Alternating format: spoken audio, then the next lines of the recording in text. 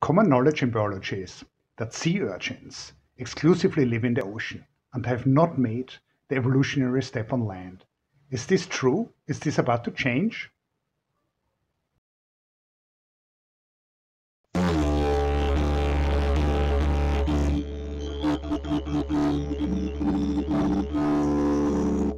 Welcome to Bacong on Negros Island in the Philippines. We have recently observed and filmed some really unusual sea urchin behavior. So we have recently had some very low tides, and these tides had generated a sandbank where my little son Erwin is running along now. So to his right you can see the open ocean, of course, and to the left there are tide pools, and they're separated from the open ocean, and this had caused some really unusual behavior in some of the animals which were stuck in the tide pools. So here I'm filming a sea urchin. I believe the genus is Echinoderm, and that sea urchin probably realized what the proper direction for it was to get out of that tide pool, to get into the open ocean where it wanted to be.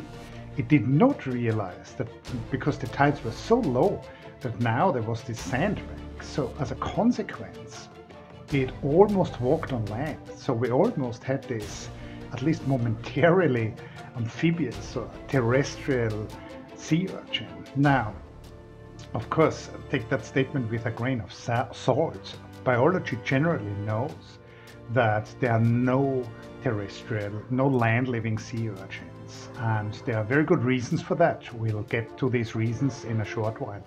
So you can see that the urchin has a lot of energy and vigor to get towards the open ocean. When it goes into shallow and shallow water, the tube feet of these urchins are actually photosensitive. So you can think of the skin of the urchin, which is covered in tube feet, as one big primitive eye. So it probably knew the direction it had to go.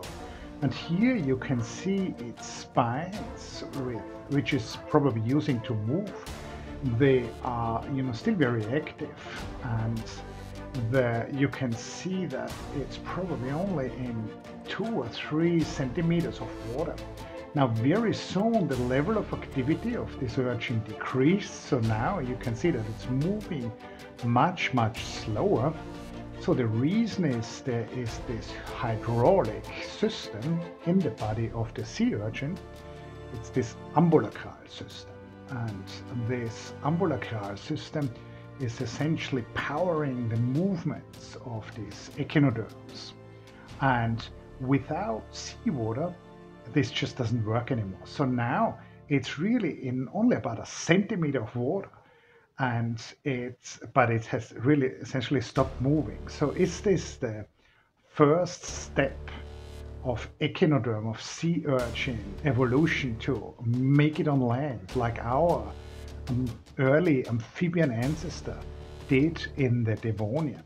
Well, I mean, this is an analogy which would spring to your mind, but it probably doesn't quite hold, because the body of these urchins is just not made for that. So humans now, of course, walk every day everywhere they want to go to.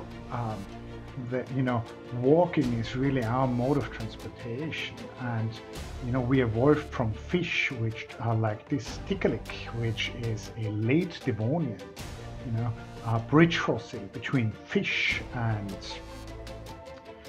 amphibians. So our early land-living ancestors probably looked somewhat like this animal, and this was one of the main steps in evolution for vertebrates, that we made it onto land, and from then on all amphibians and reptilians, mammals and birds became land-living organisms, if they weren't secondarily marine. Now here again we can see these spines in a close-up of the sea urchin, and yes, so the locomotion system, the system which conveys power onto these spines and tube feet is this hydraulic system. You can see it here in blue and in dark pink. So these are the tube feet and the hydraulic system on the inside of this urchin.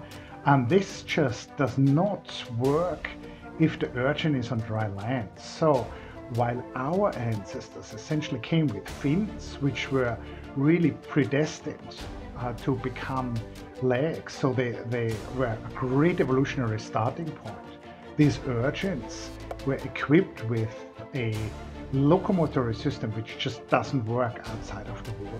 So I don't think we'll see terrestrial sea urchins.